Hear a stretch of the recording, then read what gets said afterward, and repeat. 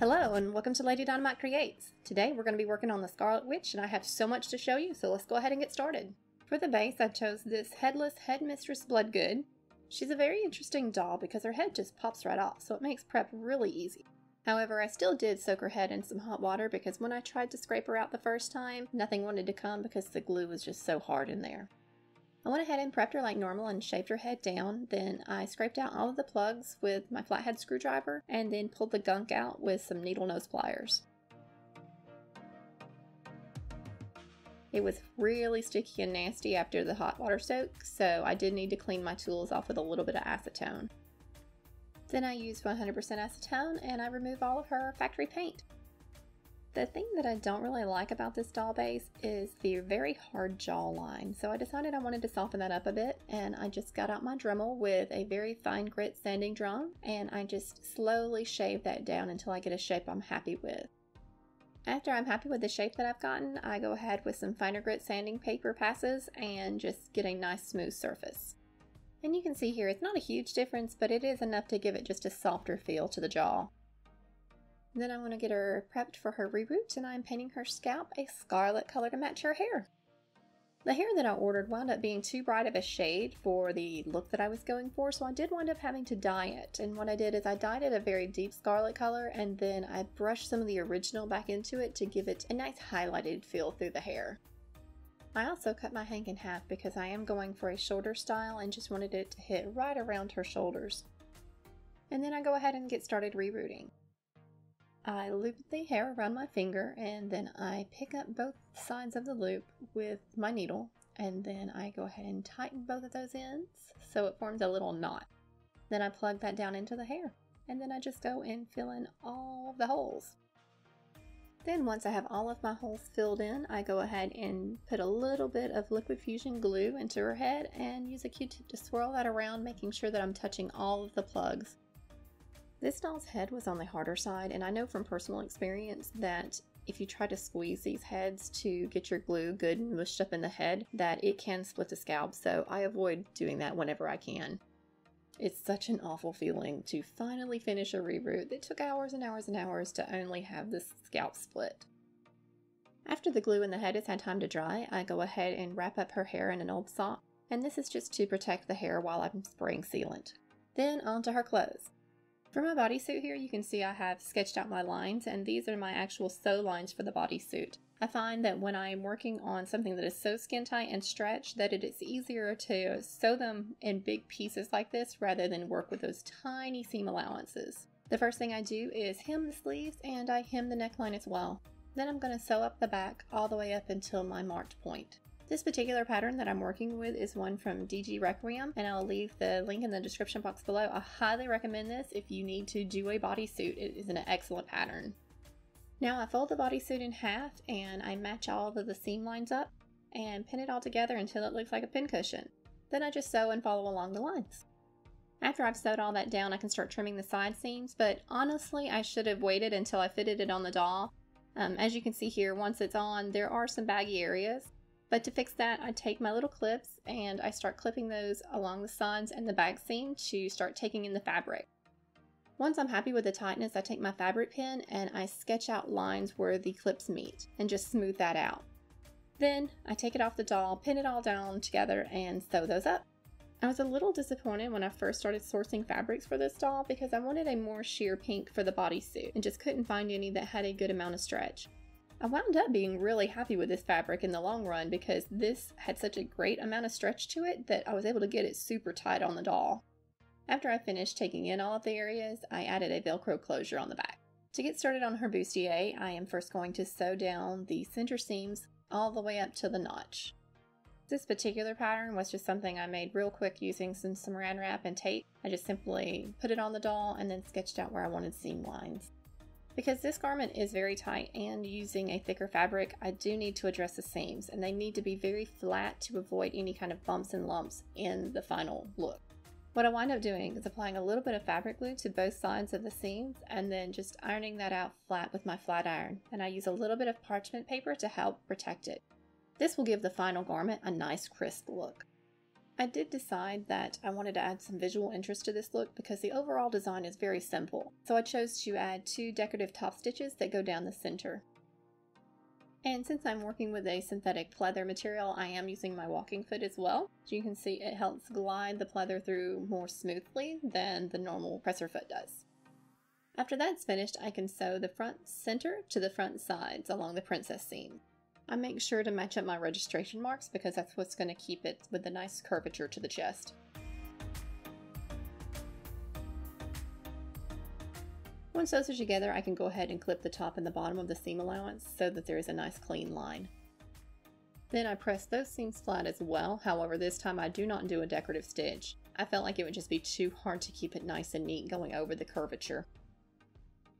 Before I can sew up the side seams, I do need to address the closures for this garment. I plan to use grommets to lace up the back, but because this is a stretch fabric, I need to apply a non-stretch to it since I'm adding grommets. If you try to add grommets to a stretch fabric without backing it first, what happens when the fabric stretches is it just stretches out from underneath the grommet itself and it just falls out. Once I have my backing in place, I go ahead and start marking where all of my holes should be. To make my holes, I take my awl and I just push it into the fabric. This separates the fibers rather than just making a hole in the fibers. When you make a hole, they can fray and become larger and larger, and a lot of times you'll lose eyelets this way. But if you are separating and creating a gap in the fibers, it's more likely to hold in place. Once I have the gap large enough, I can slide the eyelet in and go ahead and set it as well.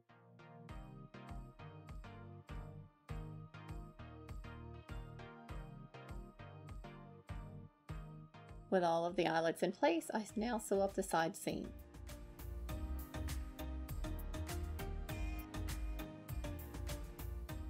And once those seams have been flattened, it's ready to be flipped right side out, and then put it on the doll and lace it up.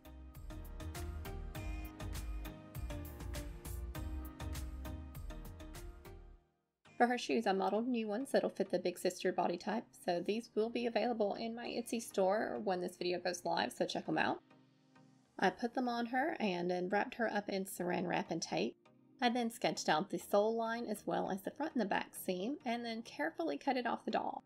I turned it into a paper pattern and I added in my seam allowances, and once I was satisfied with that, I went ahead and cut it out of the same fabric that I used on the bodice. I match up the front seams of the boot first and sew those down. And just like I did with the bodice, I flatten out those seams as well. And I give it decorative top stitching down the front too.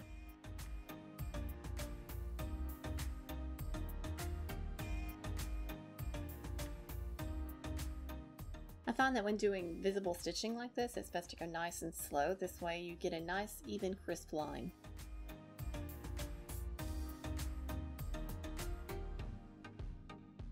After you finish up the decorative stitches, go ahead and sew up the back and then flatten that seam out as well.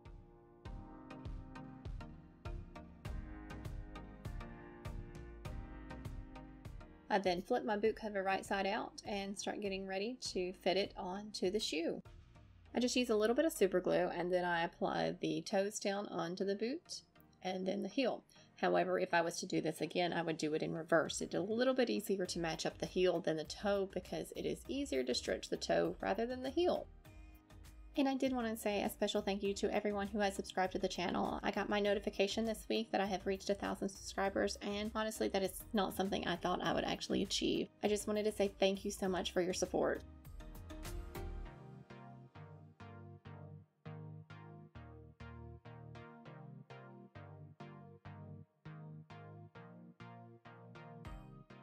Once I have the front and the back done, I go ahead and glue down those sides as well, matching up the edges.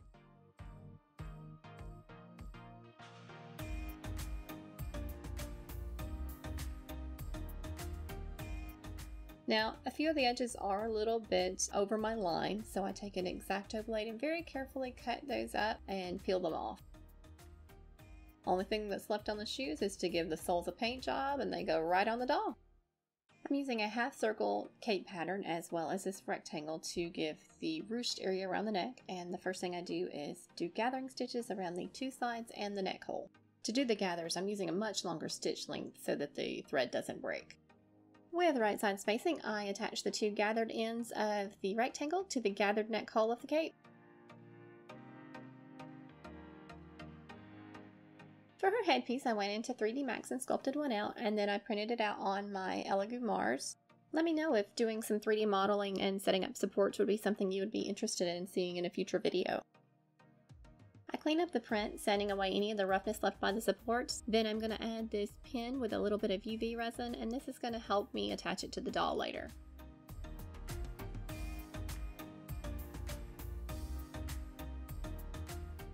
Then I mix up paint about 1,000,000 times before I'm able to get something that's a pretty close match to her outfit. Then I give the headpiece a base coat and I seal it. Her hands I actually dyed in the same dye that I used on her hair. I just left them soaking in some warm Rit Dye for about an hour. But I wanted her hands to actually look like she was casting the magic, so I take my heat gun and I just heat the hands up just a little bit and slowly start shaping out the fingers into different shapes until I get something that I like. I just kind of hold it in place and then give it a quick spritz with the canned air, and this just kind of freezes the plastic into place and sets it. And I wanted one of her hands to look like it was kind of holding a ball of the magic ready to throw it, and the other one to look like it was in the act of throwing the magic and casting it. For the actual magic itself, I took a little bit of clear Worbla and I cut them into these little bitty strips. And I heated them up and then just pulled and twisted and turned and curled and stretched until I got the shape that I like. I then glued these to the LED with a little bit of super glue. This was my first time working with the clear Worbla, and I have to say I'm not a big fan of it. I definitely like traditional Worbla better because this, while you can mash it together and make it form a piece, it doesn't glue to itself like regular Worbla does. So that is where the actual super glue comes into play. I'm having to super glue these pieces in. And in case you're wondering what it was I just sprayed there, that was just a little bit of super glue accelerant. I was finding that it wasn't gluing itself quickly enough and was falling off a lot of times, so I'd have to put the glue down, put the piece in place, and then do a little squirt. So now to make the circuit for the LED so her hands actually light up with her magic. So first we take our positive wire, we connect our positive wire to our positive leg on our first LED, our negative leg to our connective wire, then our connective wire to our positive leg on the next LED, then the negative leg on that one to the negative wire on the battery pack. And the way you can tell the difference on this battery pack, which one is positive and negative, because usually they're red or black, is the negative wire on this one has little dashes to indicate negative. The way I like to solder my LEDs is, first thing I do is I cut it a little bit shorter, then I take some round nose pliers and I curl that up into a little circle. Then I take my wire piece and I form a little hook onto it. I then hook my wire into the circle and then give it a little twist to secure it.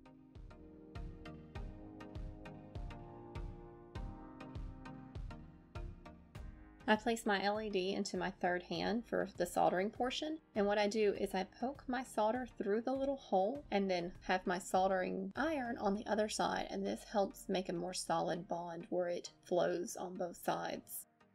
I clean my joint up just a little bit, and then I go ahead and use a little bit of heat shrink tubing to protect that joint, and you can use a heat gun or a lighter to secure that on.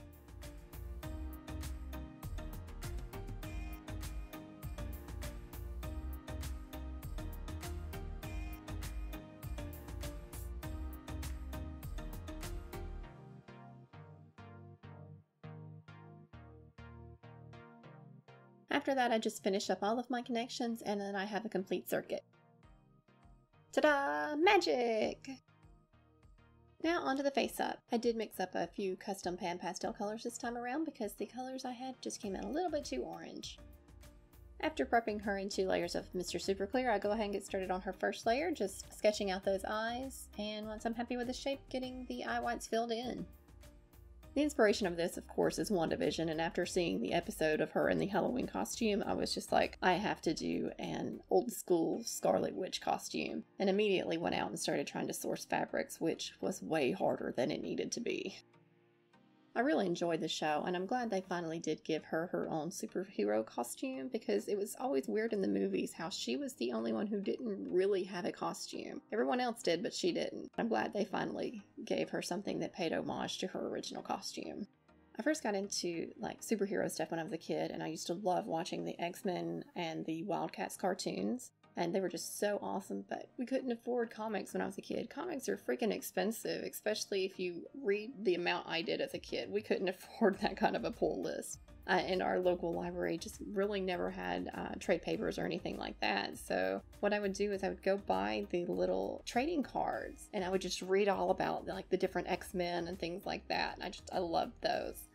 However, as I got to be older and stuff and got my own pull list as an adult, I did find myself gravitating more towards the DC stuff over the Marvel. I just felt like DC had better storylines. Like Blackest Night was like one of the best storylines. I loved that one. However, I feel like DC's kind of dropped the ball with their movies. Like, Marvel just had better movies, although the new Justice League Zack Snyder cut is freaking awesome. I'm finding these days, though, I'm not reading as much in the superhero genres anymore. I'm doing a lot more independent stuff, like I'm really into Saga and The Wicked and Divine. I really like those. Okay, enough geeking out. I should probably talk about the face-up. I've done a first pass on all of the contouring to the darker areas, and when I was working on this, the colors was coming out a little bit too orange, so I mixed up a custom color that pulled it back a little bit towards the blue tones, and then I did go in and add in some details with just blue pastels into some areas that would get deeper shadows. I give her a light dusting of pearlescent pink on the apples of her cheeks and on her forehead, and then I start smoking out her eyeshadow. I start adding in some lip color. I picked this one and it wound up being a little bit too purple, so I had to bring in a brighter red. And then that finishes off layer 1. At the beginning of layer 2, I start sketching in her iris shape. I sketched in the right one first and then the left, but then realized that the left one was a little off center, but I liked the way it looked better, so I erased the right one and decided to have her kind of side-eyeing whoever she's attacking. To erase it, I'm just using a little bit of water on a brush and then just rubbing it across there, picking it up.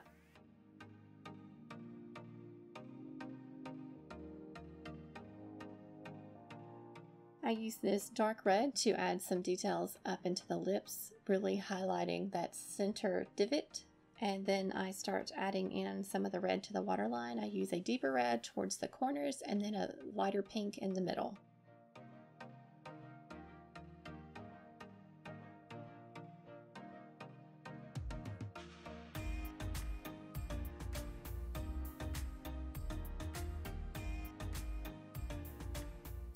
I decided I wanted her eyeshadow to hint towards red, not being an outright red, so I added in just a little bit of watercolor pencil shading just to help pull it more towards that warm tone. Then I used a darker shade to smoke it out, and then I blended it with a Q-tip.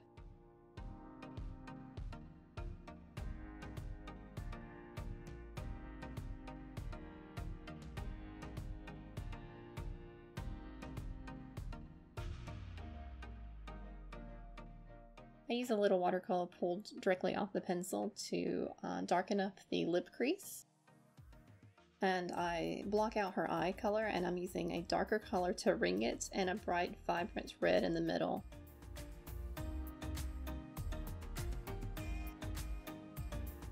I detail out around the eye some more, darkening up the eyeliner and then adding some shadow to the whites of the eyes. I also do another pass to brighten up the sclera in the non-shaded area. I wound up being really happy with how her eyes turned out. The last time I tried to do cat eyes, it was an epic failure, and my style tends to be a more wide-eyed, open, sweet look. I'm glad I could redeem myself from my ringmaster fail. I start trying to push the color a little bit more in the iris, pushing the contrast to greater depth.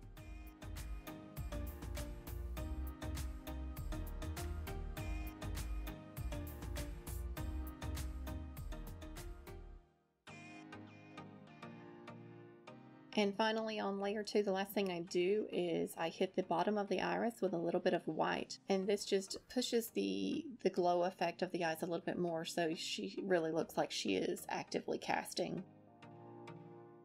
First thing I do on layer 3 is start sketching in her eyebrows, and I do this first because I always mess up a good bit and have to erase, so it's better to not have to erase other work as well. I just sketch it out with some pastel and then use an eraser to refine it to the shape that I like. Once I have the appropriate arched look, I go ahead and move on to adding in some detail striations to the eyes, and I'm hitting that with a darker brown. Then I add in some striations of gold metallic watercolor to really give it that pop glow. I add in her top and bottom eyelashes, and I do this in 2 passes. My first pass is with a harder leaded watercolor pencil, and then the second one is a little bit softer and darker color, and I do that just to darken up the very edge of the lashes.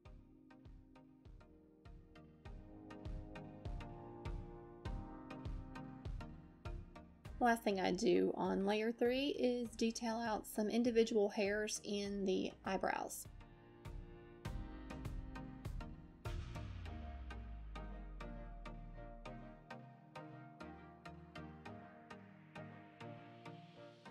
Layer 4 is all about final touches and highlights, so I take my pastel pencil and I highlight right around her tear ducts, then the bridge of her nose, and then I use a little bit of pastel that's loose and blend out some on her forehead and on the apples of her cheeks.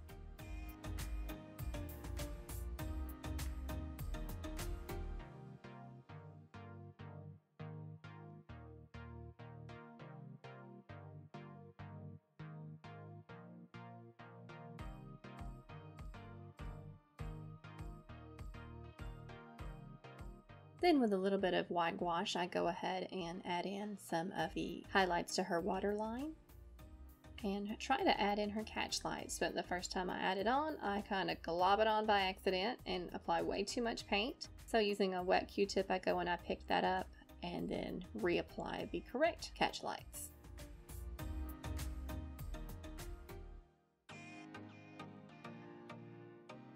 I don't usually show styling the hair. I don't have a really great setup for that. I'm trying to get better, but off camera I have trimmed this to the appropriate length so it's all nice and even, and now I'm wetting it down, and this just makes it a little bit easier to work with.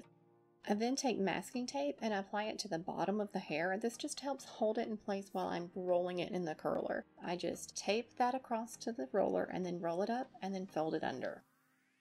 I then pour a little bit of near boiling water onto this and then let these curls dry.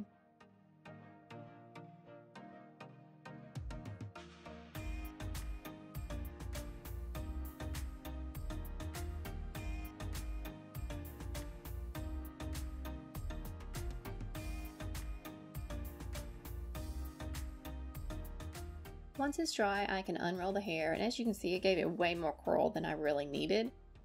So what I do to tame this down is I just pull a hair tie around it so that it's kind of tucked into the neck, and this helps just to tame it down to give it the just slight flip that I was wanting. Thank you guys so much for watching, and please give this video a like and subscribe to the channel. And remember, always be creating.